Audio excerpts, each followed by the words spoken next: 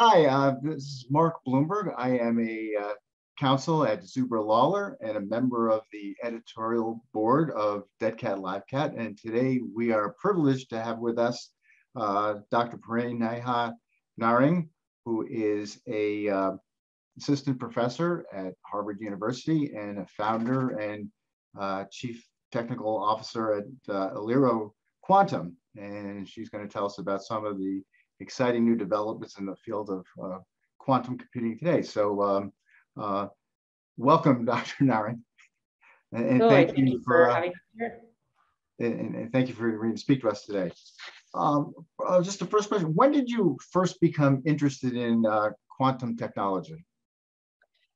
I first became interested in this area as a graduate student. I was a graduate student now some time ago at Caltech. And at the time, folks who were thinking about quantum technologies were primarily, thinking about it more from an abstract and a slightly more fundamental science standpoint. This is before things like the devices that IBM made available became popular. This is before this large influx of startups in the space came about. And during the graduate work I did, there were two things that are still very relevant in the area of quantum information science. One of them is, how do we think about predicting various types of matter molecules, and how do we actually contrast the power of formally and also practically the power of classical devices versus quantum devices. So, a lot of what I did back then and continue to work on is thinking about using various types of computational architectures, making the most high fidelity predictions of materials and molecules. And that's one of the biggest use cases of quantum computing. So it's come a long ways from initially where the conversations were very focused on, can we formally show that there will be an advantage, to today, various companies talking about a practical quantum advantage. The other thing that I worked on that remains relevant in quantum technologies is this area of quantum photonics, quantum optics. It's a lot of my thesis was focused on that. And that is an area that's relevant for photonic quantum technologies. It's also relevant for applications where we're thinking of clustering various quantum devices. And I'm going to tell you more about that later in this conversation. Okay, great. Well, I know that you're a professor, assistant professor at Harvard. What are some of the exciting quantum technology developments that are taking place in academia today? One of the biggest ones has been new types of quantum computing platforms. So superconducting and trapped ion have of course entered the realm of commercial applications, but there are other types of qubit modalities that are being developed in academia, called atom-based, things that are based on solid-state qubits. That's where we do a lot of our work. And some of these are a little bit further behind where superconducting and trapped ion systems are today, but could offer advantages that the existing platforms don't. The other area that we work in that is particularly relevant is how do we build quantum repeaters? And these are small quantum devices that get incorporated into a network. These are what will make a scalable quantum network truly a reality. And so what my group works on, the Narang lab at Harvard, is very, very focused on designing third generation quantum repeaters. These are ones that would be intrinsically error corrected quantum repeaters that can be part of a fault tolerant quantum network. So it's the one that spans, say, the entire country. Yeah. What do you believe be some of the first commercial applications that we're going to see with quantum computing technology? I think the biggest one, and I've written about this in Wired and other places, is very, very likely going to be prediction of new molecules and materials. And this is exciting because we need to think about new catalysts. We need to think about greener catalysts, greener chemistry. We need to think about better, more energy efficient materials. This is something that is on everyone's mind, both in technology and also in policy. And this is quantum computing would have a really big impact if we could, say, find a better, more efficient way to do Haber-Bosch catalysis. So that's one concrete example. when do you expect that we'll start to see some of these applications become available? That's an excellent question. So, a lot of what quantum devices offer us today is a glimpse of what will be eventual big calculations we can run.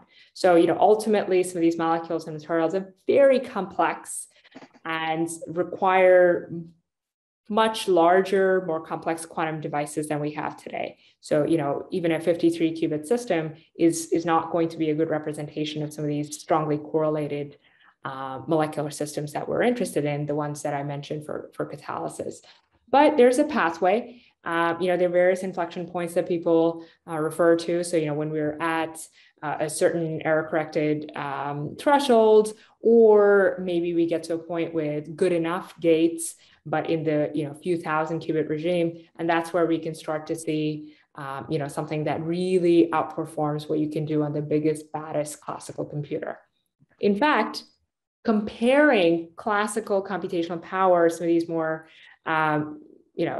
niche architectures, GPU-based, also some of the recent AI chips that are coming online, and comparing those with quantum devices, like those benchmarks, that's a field unto itself. Like, how do you make this an apples to apples comparison? And when can you say one has outperformed a classical computation? When you decided to start Aliro, what were some of your goals for the company? Oh gosh, so this was all well before the pandemic, and there were students who were working with me, a postdoctoral scholar who's working with me, and we filed our first couple of patents in this space. They were handled by Harvard's Office of Technology Development, and the same person who was handling this, set of patents and advising us on it said, "Hey, there's this physical sciences accelerator grant. It's not much. It's a couple $100K, but you guys should apply. I think your chances will be good. And it's a one pager with a short pitch." And at the time, I was a very junior faculty.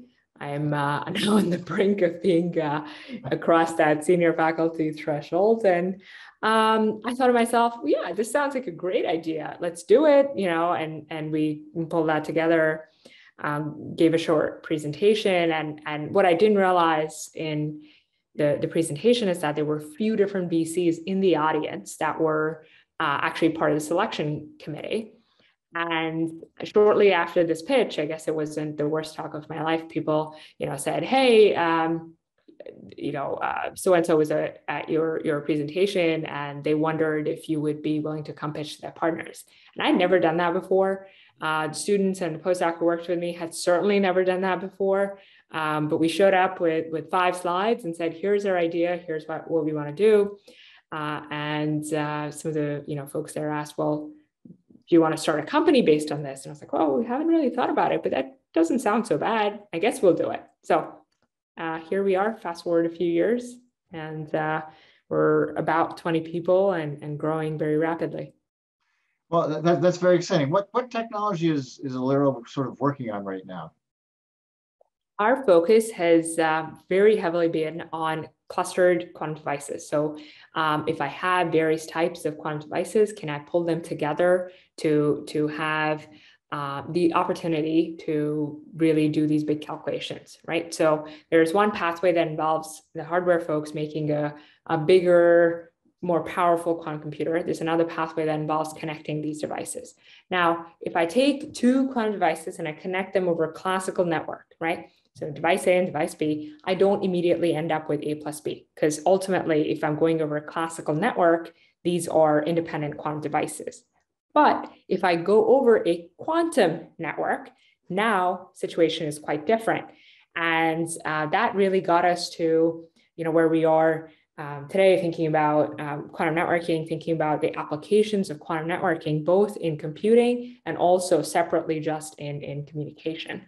And our focus has been on, abstracting just enough away from the hardware so that we can actually come up with a full stack here, including something that allows us to, leverage hybrid devices. So what I mean by that is if somebody puts a superconducting and a trapped ion system together, the trapped ion system might act essentially as a memory in such an architecture, say in a fancy quantum data center somewhere. To make this whole thing go, to make the synchronization happen, have a general control plane that sits on top, those are all problems that you'd expect to solve in software. This is how they were solved in the classical networking space, and that's exactly what we're doing at Aliro.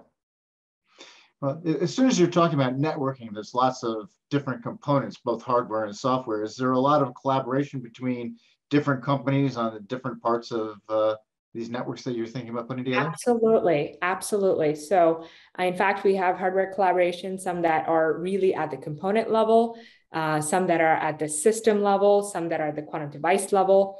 And I think that's actually been very, very important. So I can't release the name publicly, but we're working with the utility company to actually show one of these networks combining pieces from a couple of different hardware vendors. So it's been very exciting to see a forward-looking utility company be so engaged in such a nascent technology. Yeah. What are some of the sort of the key commercial benefits that will result from these quantum networks once they're put together? The biggest one is getting us to scale with quantum devices faster than anticipated. So all of the promises in quantum computing that we've been hearing about, talking about in optimization problems in finance and materials, molecules, predictions, all of that relies on devices that are larger than what we have today. And clustering quantum devices via a small scale network is our best and fastest and perhaps even most flexible path to get there. So that's a major important commercial application. Of course, there are other applications of secure quantum networks that have nothing to do with computing, but have more to do with applications in secure transmission of information, national security implications, et cetera. Okay. This is all like way more complicated than your basic like laptop computer. Who do you think would be the major customers for these sorts of products, and at least at the start? Some of the folks we've engaged with, there's a lot of interest from the enterprise standpoint. I think that's one of the first adopters that we've seen for these technologies. People who want to use these quantum devices, want access to the software that maximally leverages these devices without themselves having to do, say, a synchronization problem themselves. Some of the other customers that we've engaged with quite extensively are in the government, Department of Defense, Department of Energy, especially the Air Force has been very forward-looking in embracing quantum technologies, and they've publicly announced a variety of programs. So, I mean, I know that this is you're talking about how this is still developing industry. Where would just sort of looking through the looking glass, where do you think things will be in 5 to 10 years? Yeah, I think in 5 years we will be talking about what have already been the first places of quantum computing exceeding classical devices. I think it'll go from which one do you think it'll be to this is the one it has been, which one do you think will be next type of a discussion. I think also in 5 years, we will see the first few entanglement generating and using networks starting to come online. They won't be particularly impressive rates. They won't be particularly long distances. Perhaps they might still be metropolitan area, depending on where the progress is with quantum repeater commercialization. But I think we'll see that maybe in the next 5 to 10 years. Okay, we're sort of increasingly being in like a global sort of situation. What countries do you think are being the countries where quantum computing is going to really take off first? There's been a lot of investment across the world, certainly in Europe and places like Netherlands. It has a very strong quantum networking effort. Folks in Germany are investing a lot. There's also been a lot of investment in the UK. So I think folks there are doing pretty well. Here in the US, the National Quantum Initiative signed into law, as well as some of the other efforts now from the current administration have been really, really helpful in pushing the technology forward. And of course, every other day we hear announcements in Asia. So I don't know if there's a single country that would be, winning the quantum race, as it were, but there's a lot of excitement across the board. In fact, in academia in particular, we have a lot of collaborations with folks in Europe. We've collaborated with testbeds there. So I think there's more opportunity for collaborative development of some of these technologies rather than competitive development. Okay, and just sort of a wrap up kind of question. How would you personally see success in this industry? I think it's a important and philosophically deep question, but I think the point where we can say, hey, here's an outcome from quantum information science, quantum technologies that I can explain in simple terms to my grandparents, and they can tangibly say, oh, cool, I use something that benefits from that, right? So it could be an awesome new material. Maybe I can tell them, hey, this went into the car you just got, or, hey, there's this catalysis thing, and, they're maybe not directly interested in catalysis, but they're interested in breathing the cleanest air and drinking the cleanest water. I think if that level of impact can be directly attributed to something in a quantum technology, I think that would be a big success. Okay, well, Dr. Narang, thank you so much for taking the time to explain these exciting developments in this field, and thank you very much. Thank you.